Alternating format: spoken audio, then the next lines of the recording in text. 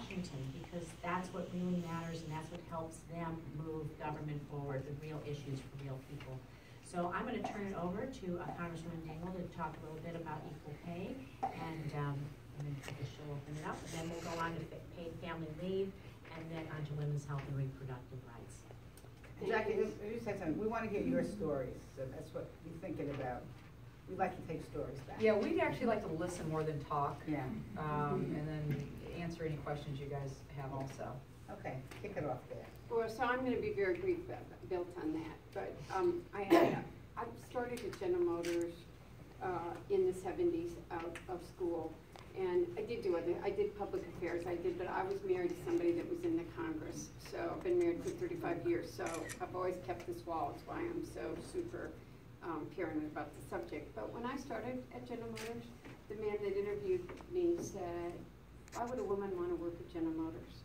And I really worked at one of the companies or industries that's really been one of the most difficult for women, although Mary Barra and I were very close friends at General Motors, and she's now CEO of GM, but there still continues to, as we all know, be a significant pay disparity in this country between what men and women get paid.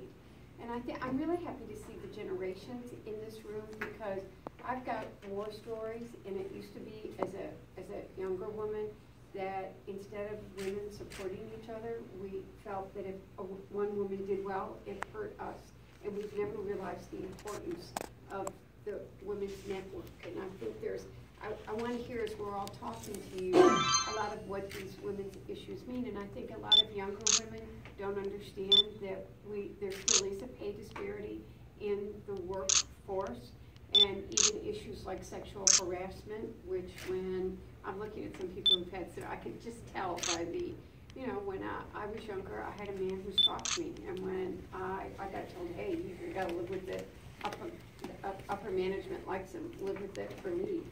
So, there's a lot of things as women that we've got to address, and it's still not fair that there is such, we make 77, well, it depends which state you're on, but there is that wage disparity, and it's not right.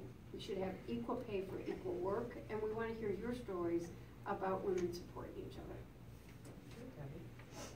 So, well, let's get through all of our thing and then open it up, okay? So I've got paid family leave. She's very bossy. Assigned. She's a women lead. No, these guys are women lead. They're co-chair of women lead. I'm red to blue. So, but we have an agenda that our phrase that goes with it is, when women succeed, America succeeds. That's right. And as part of our legislative agenda, we have what Debbie just talked about, equal pay for equal work. We have what Lois will be talking about. I mean, what we stand for to our core is making sure that women, their access to reproductive rights is not hindered in any way. So thanks to the NARAL folks for being here. I don't know if we have any Planned Parenthood people sitting around the table either, but to our core, it is just, that's so important to us. But for paid family leave, I mean, we have a legislative policy that's part of that overall agenda, and we just happen to think that these issues that we're talking about here today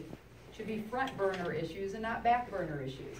And so why Debbie is traveling here from Michigan, Lois from Florida, and I from Illinois is because we need more women in Congress to make sure not only do we have these pieces of legislation as part of our agenda, but that we can pass these. And you are going to be faced with your at least your top 3 positions on your ballot are going to be all women. Your U.S. Senate candidate, your president, and your congresswoman. And I don't know, Teresa passed that. My whole ballot's all women. Okay. So it's Europe, the woman in Nevada. it is, and in my district, the top 4 positions on the ballot are all women, and that's historic. That's absolutely historic. And why that matters is, again, because these issues that we're talking about today will become front burner issues if we have more women in Congress, as President of the United States, as U.S. Senators, and some of these down ballot measures. So more than anything, we traveled here because we know Jacky can win the seat. We want her to win the seat. We want her to be our colleague so we can make some progress on these very, very important issues that all of you hold sacred. All right, and then we can talk about